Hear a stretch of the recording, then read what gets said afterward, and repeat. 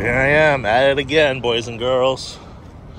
I'm gonna take the Model X to Orlando for a 6-day rental.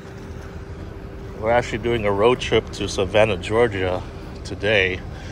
Wife and the kids are gonna pick me up at the airport, and then we're gonna head over to Savannah.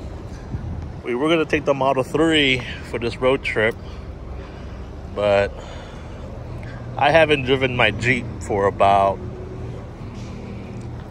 almost 7 weeks. So I'm gonna end up taking that one. We'll do probably comparisons in regards to how much it's gonna cost me to travel up there with fuel, because sometime next month we'll be taking a Georgia trip again. So we'll take a fuel consumption trip today, and about sometime next month we'll take a Tesla supercharging trip. I don't know which one we're gonna take. I'm hoping to take the X. Hopefully it's not rented out, and we'll take it from there. See how that goes. So gotta put my destination. I'm supercharging for the renter, so make sure he has a good enough charge to make it there. But you have to travel around for the next 6 days, you know. Make sure they have enough charge to, you know, get what they need to get to today when they arrive. So I think he told me something about Vero Beach. So yeah, that's pretty much it, folks. You know, we'll upload this today, sometime today, and then the next uploads will be with the Jeeps. The Jeep going to Savannah.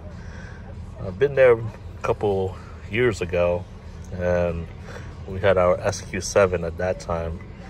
Some of those roads there are pretty rough. So, but we do like that area. It's beautiful, peaceful. It's really nice for the kids, especially my youngest one. My youngest one, he was only not even 1 year old when we went over there.